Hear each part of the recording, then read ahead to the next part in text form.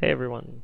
So today I participated in this Codeforces Division 3 contest, and I recorded my participation live, and here I'm just recording a commentary over it.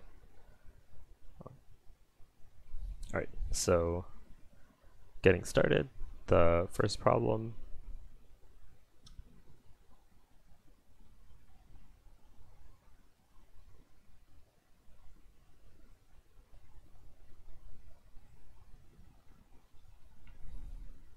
So what we want to do here is we want to check if the number has any odd divisor at all, other than just one. So if you think about dividing all the powers of 2 out of a number, you'll always end up with an odd number at the end. For example, if you start with 12, then you'll get 6, then you'll get 3, and then 3 is an odd number. So the answer would be true if you could divide out all the powers of 2 and you would get a number greater than 1. And the answer would be false if once you divide out all the 2's, you end up with 1. So what we can do is we can just check to see if n is a power of 2. If n is a power of 2, the answer is no. If it's not a power of 2, the answer is yes. So that's what we're doing here, and we're using the function built-in popcount, which counts the number of 1 bits in the binary representation of a number. And if it's a power of 2, then there's a single 1 followed by a bunch of zeros. Right, so for b, what we want to do is we want to figure out if you can represent a number as the sum of a bunch of 2020s and a bunch of 2021s. So if you look at the bounds, the numbers themselves go up to 1,000,000, and then there are 10,000 test cases. So if we can solve each test case in approximately 1,000 steps, then this will be fast enough. And it turns out that we can do that fairly simply, and the way to do that is kind of parameterize your combination as some number of 2020s and some number of 2021s, which here are actually assigned to constants a and b. The reason for that is, avoids typos, makes the code easier to read, things like that. So we can try all different possibilities for how many a's we have, and then for each of those we can look at the remainder and check to see if it's equal to a multiple of b, which would mean that we could make the remainder with b's. So the runtime of this is O of n over a, because there are n over a different multiples of a that are less than n. And this is fast enough because that would be 1,000,000 divided by around 2,000, which is around like 1,000 roughly. Yeah, and my variables here are slightly confusing because here x is actually the total sum of all the 2020s and y is the number of 2021s. But as long as you keep track of what you're doing, it's okay. Now, the next problem here was a combinatorics problem. It's definitely a bit tricky. So the idea is you have k different pairs and you want to pick 2 of them. And each pair has a boy first and a girl second. And then you want to make sure that you never pick 2 pairs that have a person in common. So the way that I did this, you can see I'm thinking a bit. The way that I did this was I broke it down via casework. So if you just pick any 2 pairs, there are 4 different cases. They have no one in common, which is the case that we actually want to count. They have the boy in common, and they have the girl in common. And the last case is that they have both people in common, which would mean that they're the same pair. And if you look carefully at the problem statement, it says each pair is specified at most once, so we don't actually have to think about that case. So the way that I approach this is first we counted up all the pairs of pairs, or all the ways to pick 2 pairs. I guess I'll call them couples so that I don't say the word pair twice. So all the ways to pick a pair of couples, and then I subtracted out the ways to pick 2 couples that both have the same boy, and then I subtracted out how many ways you can pick 2 couples that both have the same girl. Yeah, so I guess let's look at the implementation. Oh, and the way to do this is we're computing n choose 2, right, which is n times n minus 1 over 2. And then to compute the number of ways to actually find So the total number of ways to make a pair of couples is just k choose 2. And then the number of ways to find a pair of couples with the same boy would be, for each boy, see how many couples they're in and figure out how to pick 2 of those. So you can see here the first thing I'm doing is I'm making a list of how many times or how many pairs each boy is a part of and how many pairs each girl is a part of. And you know, I guess one little tidbit is in my code, you'll notice I'm not actually writing boy and girl anywhere because it's just part of the story. I definitely find it a little easier and cleaner to think about these problems when you just use the variables from the statement rather than using the concepts from the statement. Occasionally it's helpful to use the concepts if they help illustrate the problem, but in a lot of cases it's just like, I don't know, one more thing to typo or misread, or this way kind of, if you have 2 equivalent problems, your solutions will look more similar. So yeah, what we're doing here is we're just using a map to count up how frequently each boy appears and each girl appears. So that's frequency A and B, and there's actually a bunch of copy pasting in this code.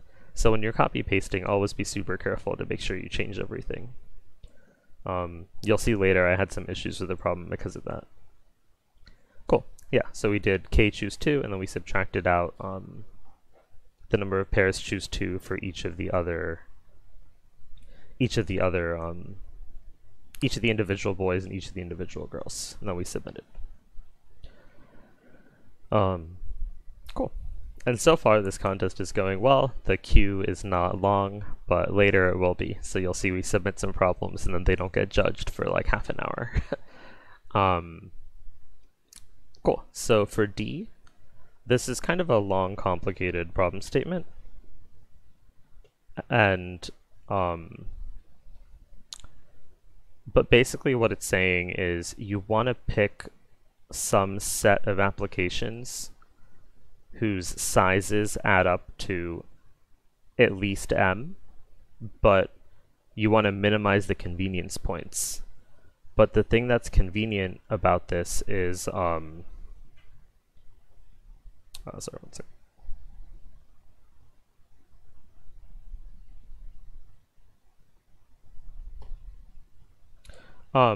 So the thing that's convenient here is that the convenience points are either 1 or 2. So the inconvenience of doing this kind of adds up to, you can parameterize it in terms of how many 1s there are and how many 2s there are. And it turns out you can go through all the possibilities for this. So what we're going to do here is we're going to fix the number of 1s that we pick out, and we're going to pick out the let's say we pick out I different applications that are worth 1. We're just going to pick the I biggest ones. And then what we're going to do is we're going to see how many applications of convenience 2 we would need to pick out in order to make the total m. And then once we've considered all those possibilities of pairs of how many 1s and how many 2s, we're just going to pick the one that's the best. And I did this using a binary search, but I believe you could also do it with a 2-pointer solution. It kind of boils down to whatever you find easier to code. So sometimes the binary search can be slightly slower than the 2-pointers, right? You have an extra log factor, but in this case we're actually sorting everything first, so it's already n log n. And typically when you're doing competitive programming, you don't want to over-optimize for runtime. You just want to make your runtime fast enough to comfortably pass all the test cases, and then you want to optimize for making it as easy to code as possible. So what we're doing here is we divided all the applications into ones that are worth 1 and ones that are worth 2, and then we sorted those in reverse, because we always want to pick the biggest ones available. And then, to make things faster and easier later, I computed the prefix sums. So this would just be the prefix sum. The first element is 0, and then each element after that, the ith element, is the sum of the first I elements of your original array. So now here, yeah, you always have to be careful of your boundary conditions. So here what I'm doing is I'm going through, as we said, all the possible amounts of the one type applications.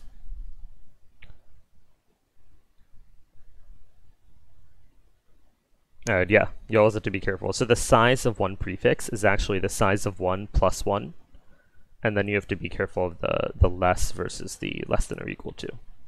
And you'll notice that I use longs here. I believe for this problem that is necessary, because the sum, even if m is fitting in an int, the problem might be that you might just have a ton of huge applications that add up to some larger number and have overflow. So, all right, so what we're doing here is once we've picked I of the one type applications, we want to figure out how many two type applications we need. So we do that by binary searching for the first value such that picking that many two type operations gives you the remainder or less. So that's what standard lower bound does. And here our score will be I plus 2j, right? Because each of the two type applications cost us 2. And then, yeah, there's just a little edge case here where what if you pick so few one type applications that it's actually impossible to finish using only two type applications? So I have this, if picking all the two type applications would still be less than the remainder we need, we just continue and we skip this case. And note that it's possible that we skip all the cases, in which case answer would stay at 1e9, which I just used as my infinity here. Cool, so that's D. By the way, in the future I would have preferred to use a constant for infinity rather than typing 1e9 twice, just to prevent any potential mishaps.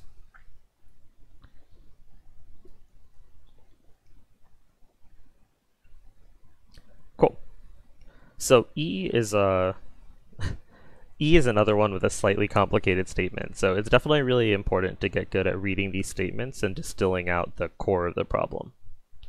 So for E, essentially what we have is we have a bunch of items. We have a bunch of numbers in a list, and we want to select k of them to maximize their sum. There is a little bit of, at first it seems more complicated than that because each blogger has some number of followers, and then you want like the union of all their follower sets to be maximized, which seems like maybe difficult, but then it actually says at some point that each follower only follows one blogger. So all these sets are completely disjoint, so you're basically just adding up numbers. Cool. So, all right, cool. So it looks like I started coding it up. And so basically the idea here is you just want to pick the biggest ones, right? Like, for example, in the example they have where they have 1, 3, 1, 2, and you have to pick 3 of them, you want to pick 3, 2, and 1 if you sorted it. So then the trick is the only way that you could get the same sum with picking different elements would be if you had multiple copies of the smallest element that you either did or didn't pick, and then you could choose which of those to pick. So basically what we're going to do here is we're going to, so in this case, right, we have 3, 2, 1, 1 in this example, and we want to pick 3, 2, and 1, which means that there are 2 ones, one of which we want to pick. So the number of ways to do that would be 2 choose 1, or just 2. You could either pick the first one or the second one. So what I did here, I had a little, I made a little mistake here where I tried to find this using binary search, but my list was sorted in reverse. So lower bound and upper bound just always gave me the first element. So yeah, definitely be careful of that. And in this case, it's not necessary to use binary search. I think I just did it because I felt that it was kind of simple and clear, but you could also easily do this with a for loop. So the way to do this with a for loop would just be to, you know, once you've sorted your array A in reverse, and I think that actually probably would have been simpler to code in this case. I just didn't think of it. So here I like, you know, carefully reversed all my indices. I was like, oh, we want the like, the n minus 1 minus k. Oh no, just n minus k, right? So you always have to be careful of that. But basically the idea here is now L comma R gives us our interval that contains these like actually flexible numbers, the ones that we can switch out for other numbers. And if you look at where n minus k falls within that interval, that tells you how many of them you have to pick. And then from that point on, it's just a single binomial coefficient, n choose R. And here I have a pre-written modnum class that just allows you to quickly compute binomials modulo whatever, which is super convenient. I definitely recommend it. And then here I actually have a bit of a compile error because this, I think, this modnum class needs to be updated. It uses a resize macro somewhere in it. But my header doesn't have that resize macro, so I just replaced it with, actual resize. But cool, so that's that problem. We passed the samples, we submitted, and at this point, this is where the queue starts to hit. Like, I'm pretty excited to see how I'm doing on this contest. Maybe I'll get like top 20 or something, which would be awesome. But yeah, we'll see when I look at the standings. It'll be kind of funny. Anyway, there's only F and G left now. So F is a pretty cool one. I think it's pretty like it has like some standard ideas. It's definitely good to think about. So here I look at the standings and like I'm doing great, right? I'm in 10th, like my E is still in the queue, so I'm probably gonna shoot up to like 3rd or something. But we'll see what I discover later about the standings.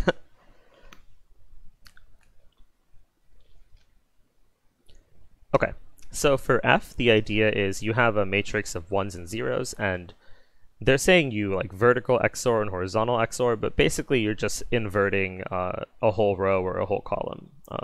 You can also think of this like one of those games where you have like a grid of cells that are either white or black, and you like can flip all the cells in a single row or single column.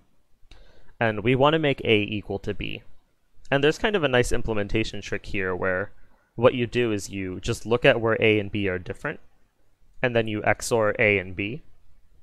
And now you have something that you want to just turn into 0. And that way you don't have to have as many if statements or as complicated a condition. So that's definitely a good one, right? This is kind of like a complicated analog of if you had two integers A and B and you wanted to add stuff to A to make it B, you could also just imagine like starting from 0 and going to B minus A, or starting from A minus B and going to 0, or something like that. So here we're just reading the input. Instead of keeping everything as strings, which I feel is maybe more easy to make a mistake, I just converted everything to ints. Definitely a big fan of this. Another little tip is like a lot of the time when you read the input, especially if it's like as strings, it's in a slightly unfriendly format where it's easy to make mistakes. And I think a lot of the time it's easiest to just, at the time that you're reading it, transform it into a more friendly representation. And then you don't have to think about like, subtracting like car 0 from like the int value or whatever, like throughout solving the problem. This is kind of analogous to a lot of time you have problems with permutations and they're 1 indexed, and then you want to decrement everything by 1 when you read it in, so that your code is 0 indexed. So here I'm just checking to make sure I read the input correctly. This is definitely a bit of an implementation problem. But so the core idea here is that you actually, once you make a single decision, then all the rest of the flips, there's only one possible way to do them, and then you might reach a contradiction or you might not. So you can actually just simulate both possibilities, see if they work, and then that's it. The important part is you have to see if they work at the end. So here I'm just writing like some boilerplate code, like I want to easily be able to flip a single row without having to write out the for loop each time, so I wrote a lambda for that, and I wrote a lambda for the columns. And here actually, you'll notice I make a mistake. What am I doing? Oh yeah, so I also switched up a bit like the signature of this. Kind of as I was coding, I was like, maybe it'll be easier this way. No, it'll actually not. It'll be easier this way. So there's a little back and forth in this problem for sure. But the mistake that I ended up making here, which you can see, is when I update call to use to use j instead of I believe I update the for loop inside, but I don't fully update it. So it ends up having a incorrect like terminating condition.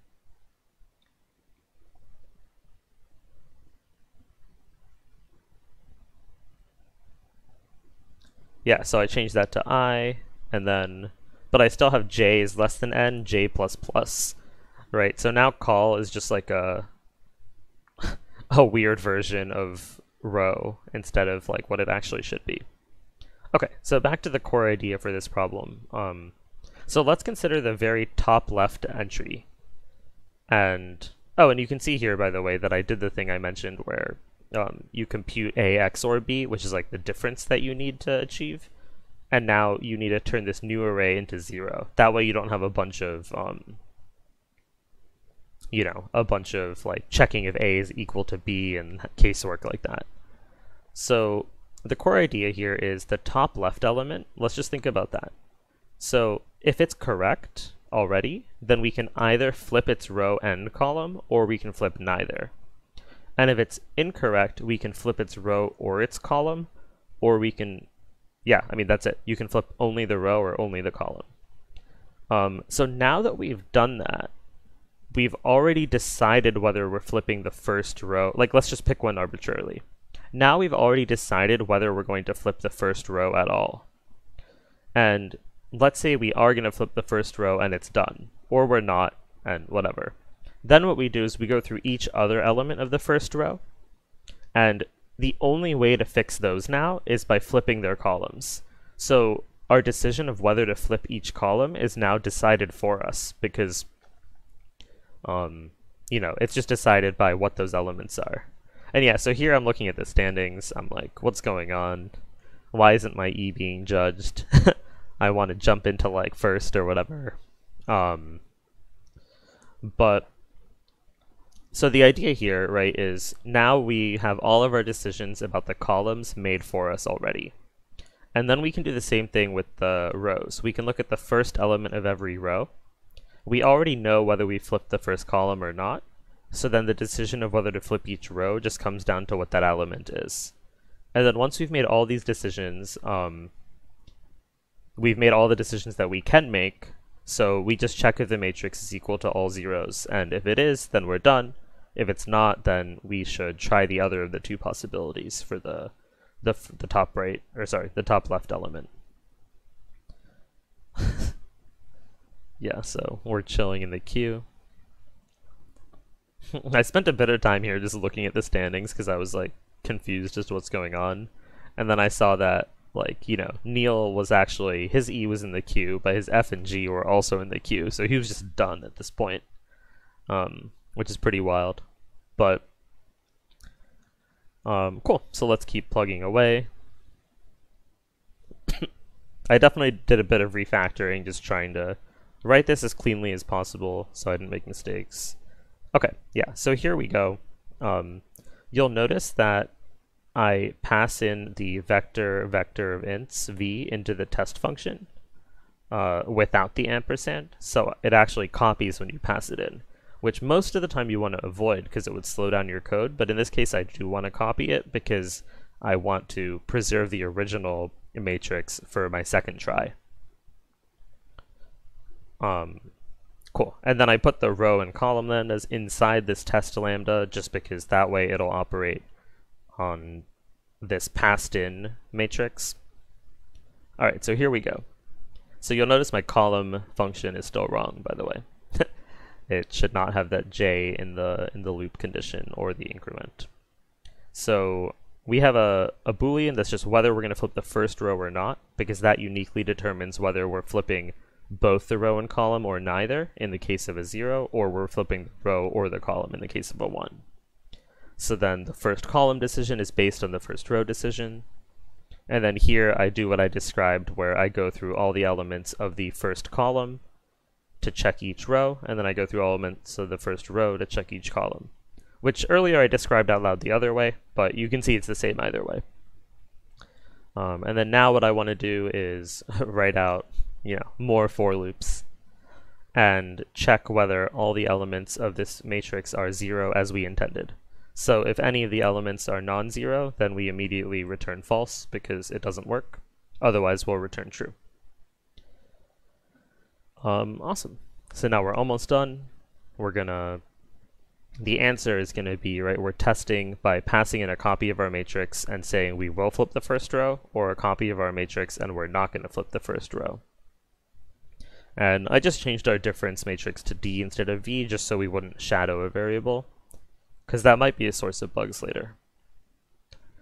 Cool, so we run into the samples fail, and then here I'm going to try debugging the call error that I made. So let's see how I actually do that. So I guess I just read everything again. I'm kind of like, what's going on? All right, let's enjoy the show.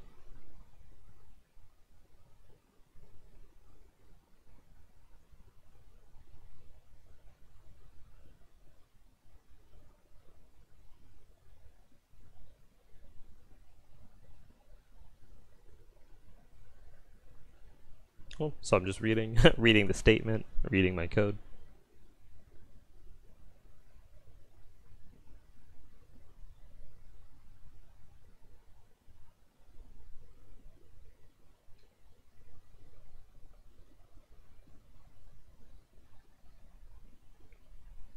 All right, now I'm trying to print. So I'm printing the original matrix that we pass in.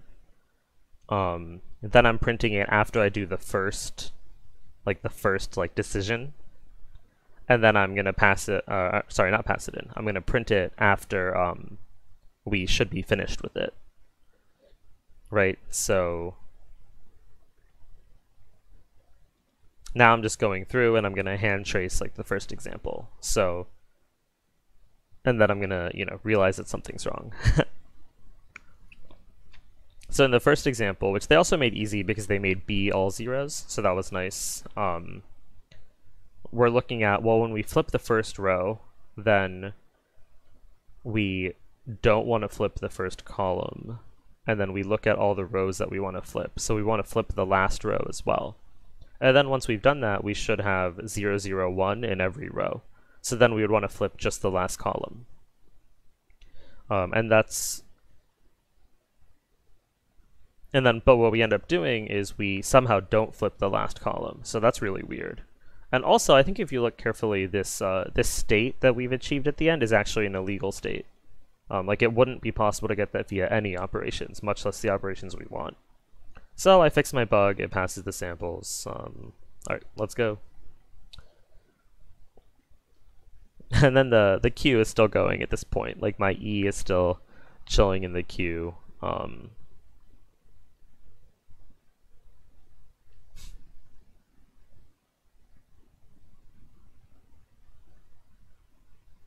Okay, cool. So let's look at G. G is a pretty cool one. We basically want to we start with an array, and we want to keep some of the elements so that for every pair you have one of the elements is divisible by the other, or both, if the two elements are equal, for example. So what we have here is kind of a situation where you'll notice that the order of the elements doesn't matter anywhere in any of these conditions or statements. So let's think about sorting the array. So if you sort the array and you have the first element divides the second element and the second element divides the third element, well, first of all, if you sort the array, you're always going to have the first element divide the second element, or any element will divide any element later than it, because the element later than it will be greater than or equal to it. So that reduces this there are 2 possibilities to just there's 1 possibility, which is awesome already. And now, the thing is, if every element divides the next element, that already means that every element will divide all the elements after it. And the reason for that is because divisibility is transitive. So for example, if we know that 5 divides 50, and we know that 50 divides 200, then we automatically know that 5 divides 200 as well. Because you can multiply 5 by something to get 50, and you can multiply 50 by something to get 200. So of course you can multiply 5 by something to get 200 by like combining those 2 multiplications. Cool. So what we're going to do here is we're going to do a DP. And in our DP, what we're going to do is we're going to think about all of the array so far. Like, so we've sorted our array, right? And now we only care what the last element of our array is, because we know if the last element of our array divides the new stuff that we append, then all the previous ones will as well, because of this divisibility is transitive condition, or property. So the cool thing that we're going to do here now is we're going to think about, like, we're going to do a DP, so we're going to find the largest array that we could get with each possible value of the last element. And you'll notice here that the elements themselves are less than a small number. So what we can do is we can just go through all the possible values instead of having to, like, go through only the values that make sense or like that show up in the array or something. So we're going to make a frequency array, right? So if you have input like 1, 2, 2, 3, then that would be like 1, 2, 1, because there's like 1, 1, 2, 2s, and 1, 3.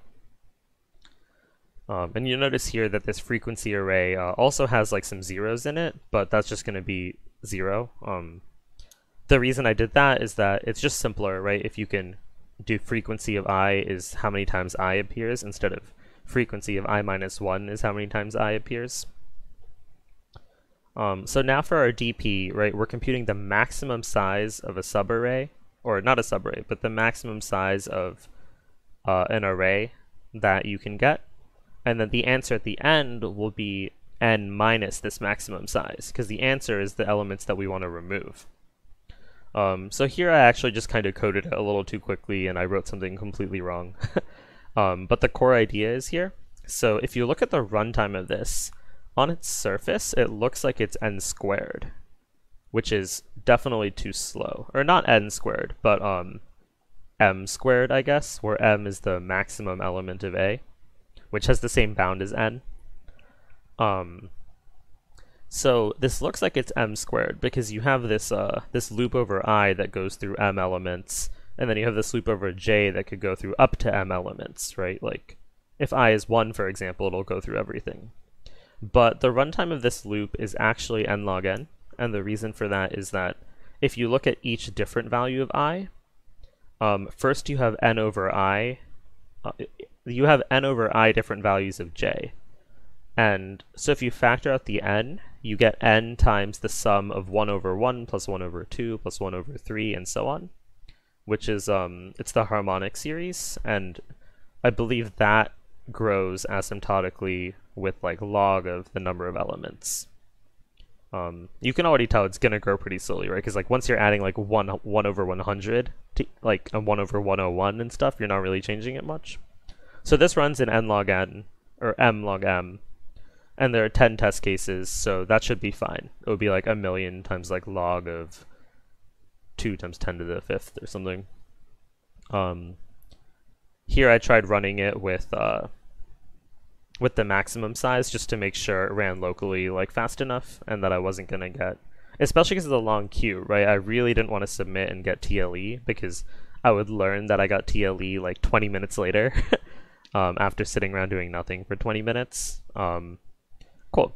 So that's G, and the thing that we're doing here is we're saying that if we have I as the if we have an element that ends with an array that ends with a certain value, then what you can do is you can extend that array to the next value. Cool. So that's basically it for the actual contest. Like, I'm done with the contest at this point. The rest of it is just me waiting for the queue and wondering what's going on. So let me open up G and explain it a little bit more, and we'll also take a look at the standings.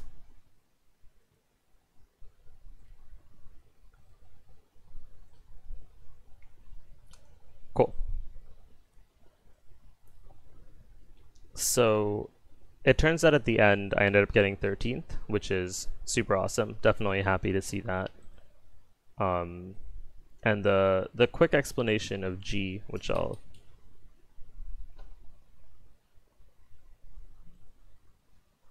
oh, whoops, my webcam disappeared. So the quick explanation of G is that for a given ending element, what we're doing is we can add up all the copies of that element and add them to our thing, and then for each multiple of it, we could have this array. You can pick any kind of divisor, right? So that's how we're updating this. That might not be super clear, but I think there should be some other sources to talk about this problem, and I just wanted to mostly record over the screencast for today, so I think I'll end the broadcast here. But yeah, thanks everyone for joining, and definitely a fun contest. I encourage you all to check it out if you have a chance. You can see F took me quite a while. But super pleased with my performance, right? There are a lot of strong people around me on the standings list. So yeah, thanks.